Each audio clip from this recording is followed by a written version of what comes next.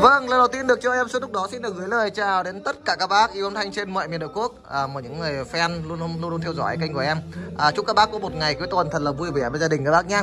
Hôm nay thì hiện tại bên em đăng cài rất là nhiều bộ dàn karaoke, nhưng chúng ta tạm gác sang những cái bộ dàn mà hiện tại bên em đã nhận đầy đủ các bác. Và ngày hôm nay cái nhân vật chính đó là một dòng loa mà bên kênh Đất Nam Tiếp đã có cái lô loa này. Thực sự em Xuân cũng thấy rất là độc lạ luôn, rất là thích luôn. Và em Xuân phải qua làm ngay một cái video để giới thiệu các bác luôn. Nó chính là dòng loa full 25. Có thể nói là các bác đã biết rồi, loa full thường thường là gì ạ? Tiếng bass là sẽ không để sâu như loa nằm ở đâu các bác, chắc chắn điều đó đúng không ạ? Loa full nào cũng vậy cả, bởi vì dạ tần của loa full nó không sâu như loa nằm. Nhưng ngày hôm nay chúng ta sẽ có một cái dòng loa full 25 rất độc lạ và dị luôn. Nó sở hữu một cái bass cộng hưởng để làm cho cái âm trầm nó mạnh hơn. Nó không cần công suất mạnh hơn, nhưng mà tiếng bass nó sẽ trầm hơn, bởi vì một cái nguyên lý rất đơn giản, đó là cộng hưởng âm thanh, được không nha? Và các bác thấy là đôi loa này rất độc lạ đúng không ạ?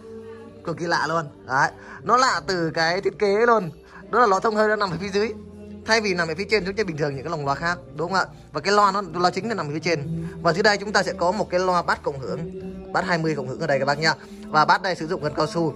Cái nhiệm vụ của một cái bass cộng hưởng này là gì ạ? Nó không phải là nó hát ra tiếng, mà nó sẽ dao động và nó cộng hưởng thêm cái âm bass cho cái dòng loa chính, và nó ra cái âm bass nó trầm hơn và nó lực hơn khá là nhiều.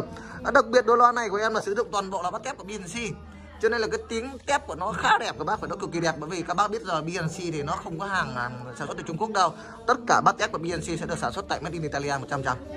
Đó là một cái mà em rất là thích luôn. Các bác nhìn cho em từng cái màng loa thì sẽ được thiết kế là màng chống nước các bác nhé, tất cả là màng chống nước luôn.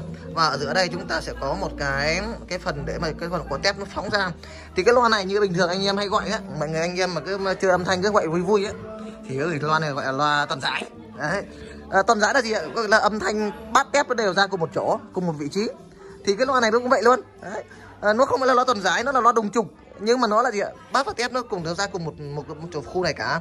Cho nên anh em cứ gọi là loa toàn giải giọng loa full. Đấy, nói vui vậy thôi chứ còn chúng ta gọi chính xác ạ, thì nó gọi là loa full đồng trục bass cộng hưởng các bác nha. Đó là một cái việc chúng ta mình đáng lưu tâm. Và cái lô loa này của em cái tiếng bass nó rất là sâu các bác, tiếng bass nó rất là phê, và dải tép của nó rất là sáng luôn, cực kỳ hay các bác ạ. Đấy, em mời các bác cùng xem cái bên trong của nó này. Đây, có thể thấy đây, phía dưới nó sẽ là một cái bass cộng hưởng, đây nó sẽ là một cái bass cộng hưởng bass 20 các bác nha, và sử dụng gân là gân cao su. Đấy, cái bass cộng hưởng này nó có nhiệm vụ là để gì ạ? Nó dao động và nó kết hợp với cái âm bass trầm của cái bass này đánh ra, và nó sẽ làm cho cái gì ạ? Cái âm bass nó trầm xuống và nó uy lực hơn khá là nhiều. Đấy, nhiều người bảo là cái bass này tác dụng gì, nhưng thực ra các bác cứ thử mà xem, đơn giản lắm. Các bác chỉ cần tháo cái bass này ra và các bác làm gì ạ?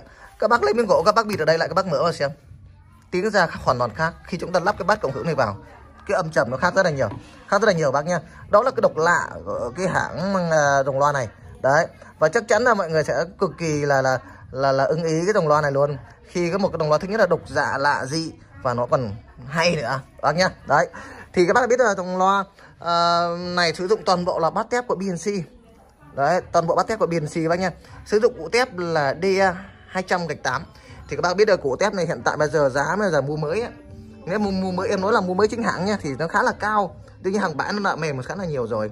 Một cái củ tép này bây giờ đi mua mới, bây giờ hàng chính hãng trên Amazon về Việt Nam có tầm 8-9 triệu một củ rồi, khá là mắc. Đấy, một cái củ tép này 7-8 triệu một cái thì thật sự là cũng chẳng ai mua đâu. Nhưng mà đương nhiên có những người khi cần thiết thì vẫn phải mua thôi. Đấy, ngày hôm nay chúng ta sử dụng con củ tép của BNC xịn luôn. Bass là một chục, bác nhìn này, rất là xịn xỏ không bác? Độc lạ luôn. Đấy, bác nhìn cái bass đã rồi. Nó sẽ sử dụng là cái tép nó sẽ phóng xuyên qua cái phần côn phíp của cái con bass, và nó xuyên lại phía trước, và âm bass và âm tép nó sẽ hòa quyện vào nhau, ra cùng một vị trí, ra cùng một lúc. Nó không có cái chuyện bị lệch pha cái gì đâu bác, chắc chắn là không có chuyện lệch pha gì ở đây nữa rồi, bởi vì nó đã là ra cùng một thời điểm luôn, cho nên là cái tiếng chắc chắn là các bác sẽ rất là ưng ý luôn các bác nha. Đấy, về phân tần đi, phân tần thì loa này các bác nhìn thấy em này, đây nó sử dụng toàn bộ là phân tần, đây là phân tần rối các bác nhá, phân tần rối luôn, và chữa là chữa nhôm các bác ạ. Cái đăng giá này sử dụng chữa nhôm. Đấy, cuộn cảm rất là đẹp rồi, rất là tròn. Ở đây còn cảm tép này, còn cả bát bên kia các bác nhá. Đấy, nhìn phân tần rối là bác biết là chỉ cái dòng loa mắc tiền họ mới làm phân tần rối thôi, chứ dòng loa rẻ tiền thì ai dám làm phân tần rối các bác, bởi vì cái chi phí nó khá là cao. Đấy, thực sự luôn. Và cái dòng loa này các bạn thấy đây, Đây, nó cái mã Qfactoc đây, cái model của nó chính là K108B. Thực sự là cái model này thì em thấy hơi lạ, bởi vì theo bọn em hay làm nghề thì thường là họ hay ghi là 10 là gì ạ? 10 là full 25. Đấy, K10 là 10 inch đấy. Nhưng mà biết 8 là gì ạ? 8 là gì ạ? Nếu mà người nào không để ý á, 8 là gì ạ? 8 đây là 8 inch của cái bát cộng hưởng. Là cái này các bác này, bát 20 là 8 inch, 8B, bát cộng hưởng, 8B là bát cộng hưởng. Các bác là ký hiệu loa, các bác cứ nhìn là ra ngay lập tức luôn. Nếu bác nào mà không hiểu về dòng loa đấy, nhìn không hiểu đâu. Nhưng mà em làm nghề là bao nhiêu cái nhìn này. Đấy, K10 là gì ạ? Là loa full 25. 8B là bát cộng hưởng. Bát cộng hưởng 8 inch. Đấy bác nha. Đây là dòng loa của Mỹ mà. Đấy, Qfactoc. Đấy, USA bác nha, công nghệ USA đương nhiên sản xuất từ Trung Quốc các bác. Đấy, nhưng mà hàng xịn, nó vẫn sướng các bác. Đấy. Công suất làm việc nó là 250W các bác nhé. Loa là rất là đẹp rồi, kiểm tra rất là ok rồi. Thì đôi loa này hiện tại bên em đang bán với giá là 6,8 triệu. Nhưng các bác yên tâm, bởi vì trong ngày hôm nay bác nào mua trong ngày hôm nay sẽ được em Xuân bảo ship hứa luôn. Mua trong ngày hôm nay sẽ được bảo ship các bác nha. Dòng loa này để các bác chơi yên tâm luôn, hát karaoke tuyệt vời hay. Tiếng mic nó rất là hay, bởi vì em đã ghép dàn bộ dàn này rồi. Em đã ghép bộ dàn cái dòng mic này rồi, khách hàng rất là ưng ý luôn. Và các bác hãy chơi dòng loa này thể hiện sự độc đáo, đẹp và chắc chắn sẽ hiếm gặp trên thị trường luôn các bác nha. Vâng, xin chào các bác ạ. Những bác nào thích liên hệ với em Xuân theo số điện thoại phía dưới màn hình. Chắc chắn sẽ không làm các bác thất vọng đâu, chắc chắn luôn. Đôi loa này sẽ là một đôi loa kiệt tác đấy. Và nó rất là hiếm trên thị trường. Đấy. Đương nhiên là cửa hàng em có rất là nhiều dòng loa, những dòng loa mắc hơn cũng có rất là nhiều, 8-9 triệu cũng có. Nhưng mà ngày hôm nay chúng ta sẽ có một đôi loa với giá dưới 7 triệu nhưng nó có một cái độc đáo và chắc chắn sẽ làm các bác ưng ý. Ok, xin chào các bác và xin hẹn gặp lại các bác ở những video sau ạ. Chào các bác.